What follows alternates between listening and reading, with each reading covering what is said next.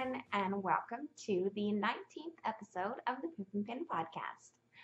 Today is May the 4th, and I'm coming to you from Abbotsford, British Columbia, Canada. You can find me on Instagram as Pip and Pin, on Ravelry as Knit Pip and Pin, and in the Ravelry group, Pip and Pin. Today is I have a couple finished things to show you, which is always very exciting, and then two new cast-ons as well. But first, I'm going to start with some knit-along news. I am hosting the Pip and Pin knit-along over on Ravelry, and basically what you do to enter is you use a Pip and Pin pattern, take a photo of it, and then use the hashtag Pip and Pin KAL18, and that's your entry. And once a month, I do a prize draw, and so this is going for the whole year. And so last night I did the prize draw for April, and that was for a set of these guys. Oh, they're all tangled. You won't really be able to see them anyways. Set of those guys, just some little Julie stitch markers that I make, and you can find those in my Etsy store, which is Pip and Pin, which doesn't have a lot in it, but it does have some of these, and as well as a copy of our upcoming pattern, Carson, which I'll put a picture of here. And so I've used a random number generator, and the April's winner was Sarah, who is Busty_Ruffles, and yeah, she's from Abbotsford, which is also really cool. We actually have known each other for many years, and she just recently started knitting, or just recently started getting into knitting things, and so she's working on a Madeira Park, and that's what she posted a picture on, and it's her first shawl and her first lace project. So congratulations, Sarah, and I'll send those to you soon. I do have a prize for May, but I'm gonna wait a little bit to talk about that. I'll probably talk about that at the end, because it was sent to me and I want to take a little bit of time to talk about it. I guess I'm just going to go into finished objects, and I am wearing one of them. This is the April Fool shawl by Melissa Stadja, and I haven't stopped wearing it. Well, that's a lie. I have, because it was really hot last week, but I pretty much every day that it's been cloudy and appropriate, I have been wearing it. It is probably one of my favorite things that I've knit. It's really comfy to wear, and I will show you what it is. So it is this guy, and it is a shawl that's worked end to end. So it's actually folded right now. I guess I should unfold it. This is it. It's kind of massive, but that's why I love it as well. So you work end to end. You start over here with the eyelets, and then you just keep increasing until you reach halfway point, and then you begin your decreasing and your striping. What I really love about it is how it falls. Like, I really, I like fingering weight shawls, but if they're not massive, they don't stay on me. And they're just so light. What I really like about this is you wear it folded over, so it does have that extra bit of fabric without, like, DK weight shawls are heavier. I don't know. It's hard to explain why it's so brilliant, but it is. Also, these tassels are amazing. I've never really put tassels on anything before, but I think I'm going to start doing them because they're so fun. And you can't really tell, but like this one I did more of the solid color in there, and then this one I did more of the speckly color, and then these two I kind of did half and half. But unless you're me, you won't be able to tell that. But it was fun anyways. I also like them because they keep it on better. Like they weigh it down a little bit. So yeah, one of my favorite things that I've made, for sure. There we go.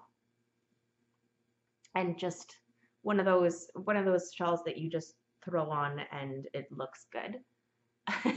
Which you don't have to like fiddle with it, which is something else that I really, really appreciate. The yarns that I used are these two here, and another thing that I really love about this pattern is you use up quite a bit of your yarn. So I think I had 2 skeins of this, which is Sweet Fiber Super Sweet Sock. I'll hold it back here so it doesn't get all blown out. Super Sweet Sock in ochre, which is this lovely golden tonal, I don't know, probably one of my favorite colors right now. And then this is 6 and 7 fiber Milo in I'll Teach the Lot, and it's like yellow and kind of peach, and there's these dark speckles, and then it also has bits of this ochre color in it. So I thought those would go very nicely together. And I think I was right. I really like the effect. The striping was really fun. Like the eyelets were really fun because they're bigger than you would normally do an eyelet. So I couldn't really recommend it enough. But I don't know. I feel like I have some lichen and lace in the faded rose, and some plecky knitter that's also this like pink kind of speckly one, and so I'm thinking I might need a pink one now. I don't know. Yeah, I don't know. Just 2 thumbs up. Yeah. And the second finished object that I have are these. And these are my blueberry waffle socks. And they're both finished. And for some reason, they took me no time at all. I think I don't remember exactly how far along I was last time because it's been a little while since I did podcast. But I know I think I was finished one of them. Did I mention these are the Blueberry Waffle Socks by Sandy Turner? And I did modify them to be fingering weight. So I did 64 stitches, and then I started the patterning, and then I kind of just made up my own heel flap and gusset, which is, I'm just going to keep doing heel flap and gusset from now on. I really like doing afterthought heels and things, but these just fit so nicely. And even though it's getting into spring and I don't really wear socks unless it's wintertime, I'm sure they'll still come in handy. One little thing that I ran into was I actually ran out of this. And this is Knit Picks Stroll Tweed in Rabbit. And I bought 2 balls of it a really long time ago. And I thought I had 1 and a bit left, but I really only had 1 because I used one of them in my Marled Magic shawl, and I forgot. So I actually had to, you probably can't see it, but here I had to cut the toe off and then knit, I don't know, 8 rows or something in the contrasting, and then just reattach it and then kind of do the same for the other one. So the toe is a little bigger than I'd like, but all in all, they're really good. Also with these socks, because I got them done so quickly, like I think it was something like 2 weeks maybe, and then I just kind of put them on my desk, and since it hasn't been cold out, I haven't been wearing them or like really thinking about them since I finished them, so I forgot.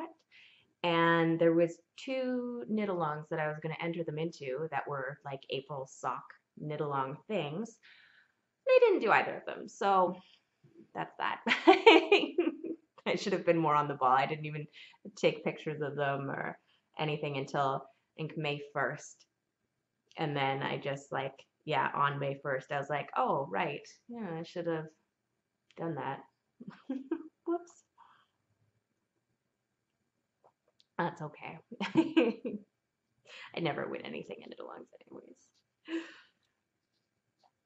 I do have 2 brand new works in progresses too, because I was kind of waiting for some yarn to come in for a design. So I did a lot of projects for myself recently, which was really cool. Like there's this guy, and then the socks were for me, and like those were really the only 2 things that I was working on. And so I just got them done. It's amazing what happens when I knit for fun instead of for work.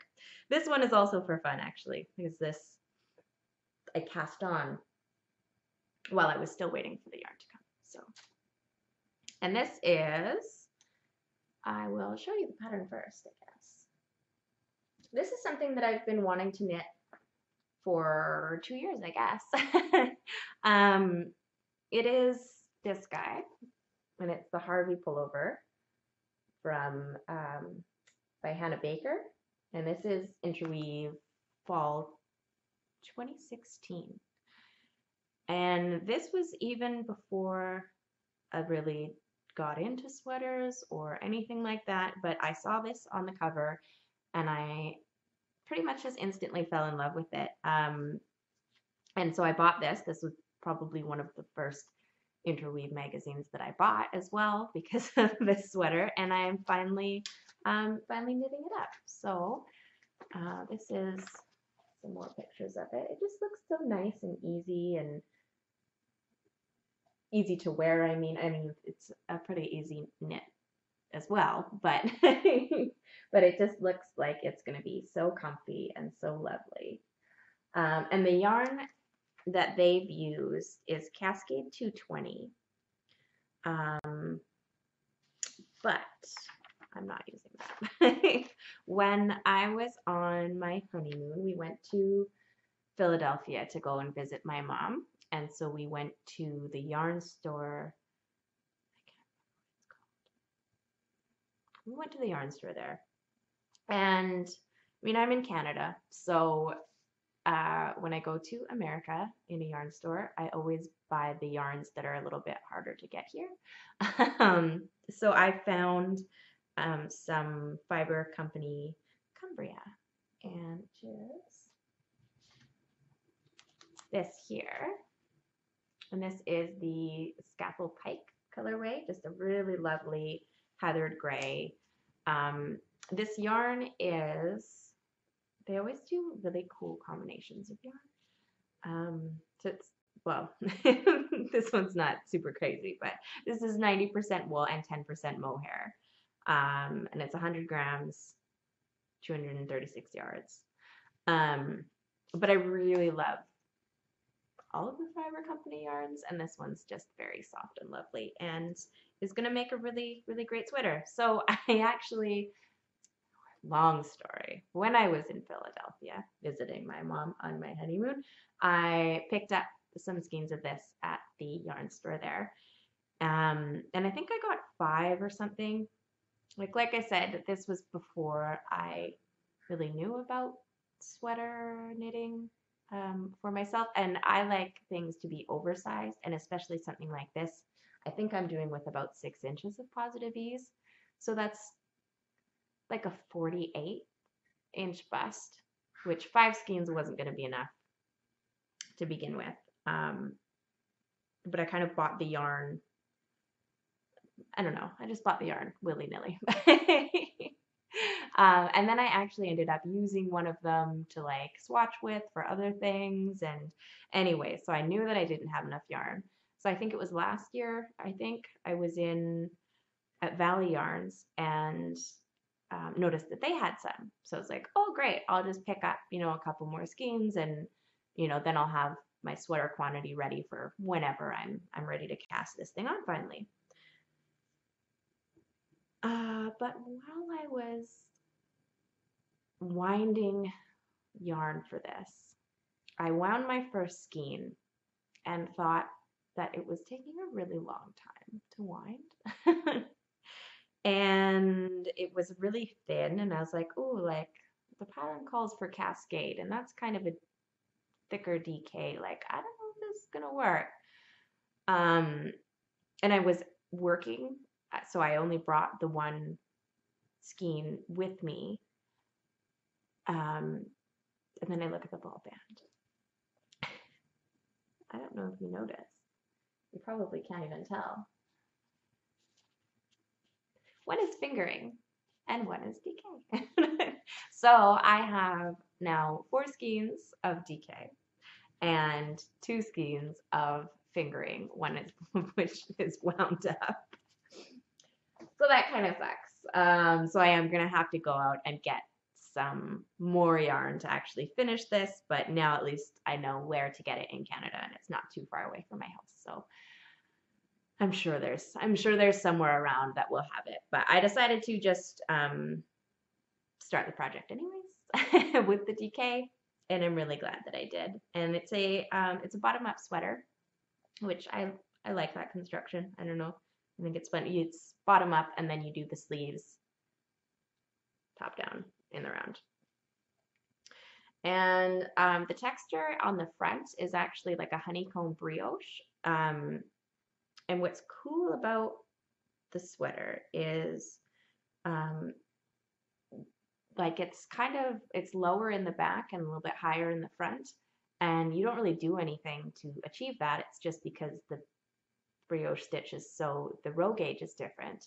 Because the texture is only on the front and then the stockinette on the back. So the stockinette row gauge and the brioche row gauge are different. So it naturally will just be longer in the back, which I think is pretty cool. So here is the start. I've got a nice good start on it. So this is the front, and there's a nice big band of ribbing at the bottom. And yeah, as you can see, like this is going to be a big, comfy sweater. And knit up, there's just the stockinette. Knit up, this yarn just feels amazing, and it feels very, like all fiber company yarns, it just feels very luxurious. It's a nice treat. This has totally been my swimming lessons sweater, because once, people are afraid of brioche stitch, but I think once you kind of get the concept of it, it's quite simple. Especially something like this, it's 4 rows, and you can kind of like, now I'm to the point where I can just read my knitting and know where I am, and so you just go round and round and round and round and round until your body is done, which makes it perfect side knitting. So then I can kind of half watch Georgia and half knit. I always get comments, oh, it's so nice to see someone doing that instead of on their phones. On my phone sometimes too, but I feel like there was something else I was going to say about this. I don't remember. Anyways, that's my For Me sweater project that I started while I was waiting for yarn for my next work in progress. See that segue? That was a good one. So I'm working on this new project with Ancient Arts yarn, and you may have seen I've been sharing my swatches and kind of my progress with this a little bit, but I feel like in the past, like I got the yarn and all of a sudden it's like become a thing already, and I haven't really taken any pictures or shown anyone. So anyways, it's a new design that I'm working on with this yarn, and well, I'll bring it back here. This is their merino silk base, which feels lovely. It's fingering weight yarn, and this is their champagne colorway, which is a little bit, it's kind of pinky, and then there's like a little bit of yellow tone in it, and just a very lovely kind of cream colorway. And this is going to be a summer top. All right, so It's a little bit hard to show right now, but this is going to be a top for summer, so I am trying my hardest to get this out for July. Let me take this off for a minute. So it's going to go right like this. And so it's a lovely little v-neck with some lace. And this is what's making this all funny. But there's some ruching, or not ruching, like gathers. It would be a gather in sewing. I don't really know what to call it in knitting. At the front there. And that's not on the back at all. But and then I'm gonna do something for the sleeves. I don't know. You may have recognized this shape kind of before. It's quite similar to last summer I did a top called Celista. I was actually wearing it yesterday. I should have taken a picture of that for Me Made May, but I feel like I'm failing on social media lately. Anyways, I designed a top called Celista last year, which is like a black and white striped top that you knit in a V like this, except the V kind of goes all the way down in stripes. And I really liked that shape, so I decided to try and work with it again and just do something a little bit different. And I'm loving how this is turning out. The yarn is just fantastic. I don't remember if I showed you. I think I showed you last time because they sent me this, and then I also had a blue called Fog Warning, which was this kind of variegated blue. And that was really nice, but it was just a little bit too much for this top. So I am very glad that I did that I chose this beautiful champagne color, and I feel like it's very summery. And you tend to wear a lot of white things, but this might change my mind. And that's kind of it for works in progress. So I'm gonna try and kind of bust that one out as quickly as I can, because I would really love to have it out in time to be like knittable for summer. So I actually already have a person lined up to like start testing it, even though the pattern's only kind of half done. If you would be interested in something like that, you can just get in touch with me through Ravelry, or Ravelry would probably be best.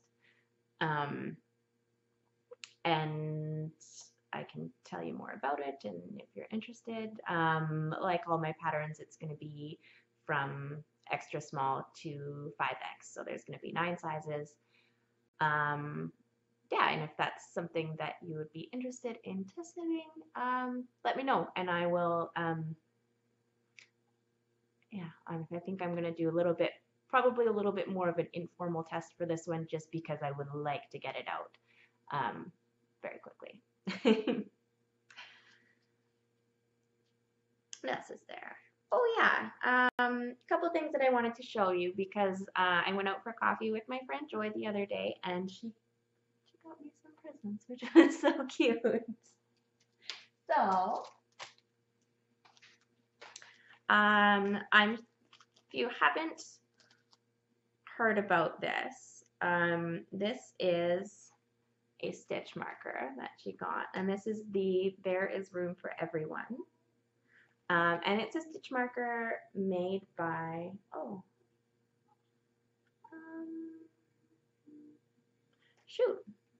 I will have to figure it out and put it on the screen, because it doesn't say on here who actually has made it. And I would like to give them credit for it. But this is about anti-bullying. There was a little bit of a kerfuffle. If you watch podcasts, I'm sure you would have heard about it. And this kind of campaign was started called There Is Room for Everyone. And there were dyers and makers and designers and lots of different people participating in this, which was really, really cool. And so Joy had got this little stitch marker for me. And on here it says, you will be excited to know that all of the proceeds from your purchase will be donated to the Cyber Smile Foundation, an international nonprofit organization providing support for victims of cyberbullying and online hate campaigns. The Cyber Smile Foundation delivers advice, education, and support to those affected and their families whilst promoting positive and productive use of the internet. Thank you for your generosity. You're amazing.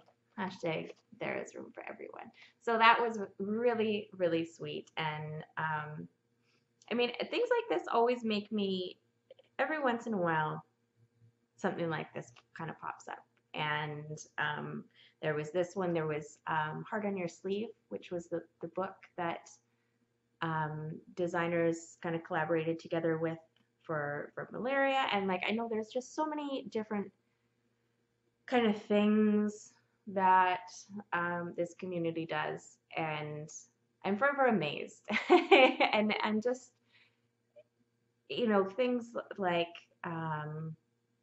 when there was an incident where a yarn dyer, half of her purchases didn't go through at a big show, and the amount of support that she got, and just those types of things.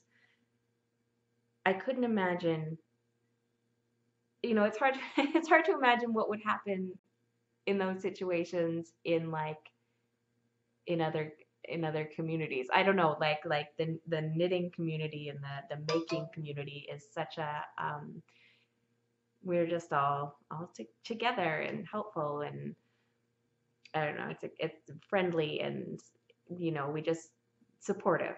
I think is the best word. We are all very supportive of each other, and I think that's why it's such just a special group of people. She also, I took this one out because I attached it to my bag. I'm gonna stop being sappy. She also got me these guys, which are from Ginger Snap, and they are a couple of, keep forgetting about this light, sorry. They're a couple of progress keepers, and one is this little toque with a pink pom-pom on it, which Georgia has already claimed as her own. And then there's this little cat with a ball of yarn, and this actually looks just like my old cat, Boo Boo. And then, oh, one more thing, and this kind of ties into the very beginning of the episode where I talked about the Pip and Pin knit-along.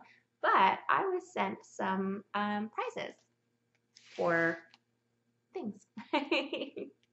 And these were donated by Erica League on Ravelry.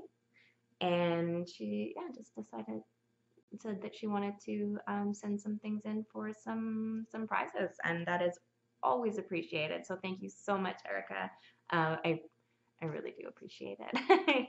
So she sent 2 skeins of yarn, and the first one that she sent is my favorite. Not my favorite. It's so soft. This is Cascade Eco Duo, and it is an alpaca merino blend, and it's a single ply, and it's just so, it feels like, I don't know, just feels like a cloud, and it's this beautiful cream and like kind of beige, marled almost, really lovely, and it's going to be very warm. So I'm not going to give this one away in May, because I think I'm going to save this one for either later in the year or maybe with the grand prize. I think I might also have a skein of this, so maybe I'll make a cute little package or something, but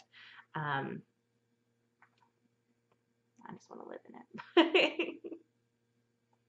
And then the second one that she sent, this is beautiful. This is a skein of yarn from Alex Creates, and he is a hand dyer from New York City. And okay, first thing, let me see, they're all kind of cut off here, but if you look at this green guy, it's a yarn ball with bunny ears. And that's all over the thing, so I thought that was really cute. Anyways, the yarn is a single ply 100% superwash merino, and it's 400 yards, so fingering weight. It's 100 grams, and this is the Iris colorway. And it's, yeah, lavenders and purples. Ooh, there's some like little hints of hot pink or red, and there's some kind of mauvey, light, dusky pinks in there, and just beautiful. Like, I don't want to unskein it because it's skeined up so nicely, but we'll kind of twist it around a bit so you can see. Really, really beautiful. And so this is going to be the prize for May. I might add a little something to it as well, just for fun. So make sure when you are on Instagram, post me your pictures of all your Pip and Pin stuff, which I've seen a ton of. They're all beautiful. Make sure you're using that hashtag to enter for this guy. Thank you again so much, Erica. I really do appreciate you sending those in to us. And if anyone else has prizes that they would like to donate, my mailbox is always open. I really, really do appreciate it. I feel like there was one other thing that I wanted to say. I don't remember. I feel very scattered today. I'm gonna have a lot of editing. I've just been in and out, and my phone's been ringing, and next time I'm gonna do it in an empty house. I think that's it for today. I talked about my foes and my whips and the little I think that's it. Thank you so much for watching, everybody. I really appreciate it coming and being here and chatting with me for a little while. I will see you next week or something. Okay, thanks. Bye.